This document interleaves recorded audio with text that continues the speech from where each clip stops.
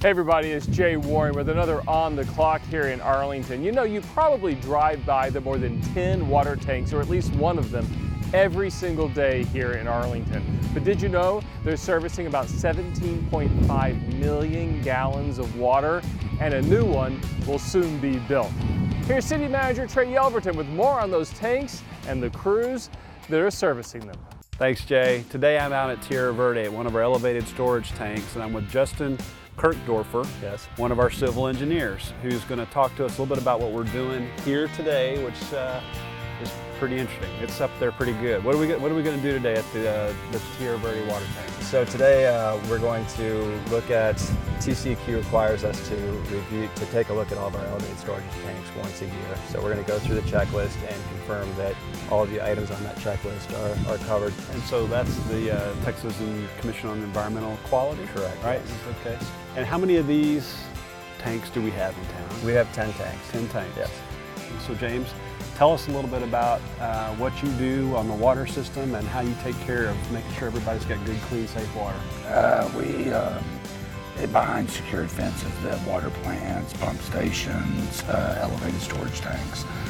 We do all the maintenance on, from small leak repairs to major repairs. How much water sits in this tank? This is a 1 million gallon tank. So there's two uses for elevated storage.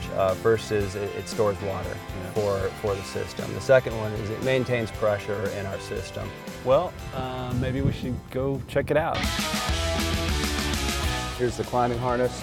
We're essentially going to step in 1 foot here, 1 foot here. Are you all set? Yeah, I'm in. So the climbing harness, we're going to hook up to the fall restraint with this or with this, depending on if we're going up or down.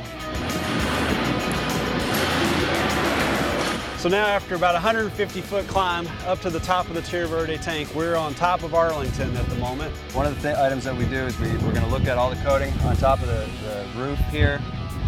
Look for any bad coating failures, rust and pitting, things like that. Okay. So start looking all the way out there. So like this, would this be like a spot? This would be a good spot, absolutely. Is this coating like an epoxy type surface, or what is this stuff? Yes, sir. Is it just paint? This is going to be an epoxy. It's typically 3 layers. It's got a primer, a center coat, and then a top coat. Okay. Today we're using fluoroethylene top coats, which are good for, even better for the sun. You know, this one, it looks like it's actually hitting metal. Yeah. So this might be something where we do want to come back out here and grind some of this away and get some temporary coating that will last 5-10 years. So they're not long enough for the next cycle of this that we have on this. So what you see here is this is the ladder to get inside of the ball. We have potable water on the inside. And as part of this inspection, we're going to put a camera down in there to kind of get a look of some of the material to make sure we're not having any chipping or peeling or any kind of corrosion. And there's going to be chipping and there's going to be corrosion. Yeah. Is it still in a manageable state? Right. So we need to take the tank out for a full renovation. Yes, sir. And then these things will probably last, what, 15, 20 years before you need to do a cycle like that? That's the timeline. How has technology improved your ability to do a better inspection on the inside of these elevated storage tanks? We couldn't look inside the bowl very easily. Today with a small camera, we can put it on a stick, disinfect all of that equipment, drop it in and watch it real time on an iPad. So it just makes looking at the inside of the tank that much easier. It looks pretty clear. I mean, I don't see any material on the surface of the water. It looks pretty clear. I don't really see any silt or anything like that. So that'll be our end. We'll write down for TCEQ. That was good.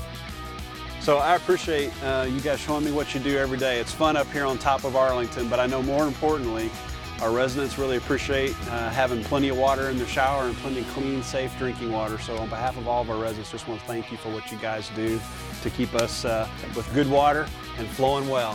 Thank you for your time. All right. Thanks, Trey, and thanks to you at home for watching another On the Clock. We'll see you back here next time.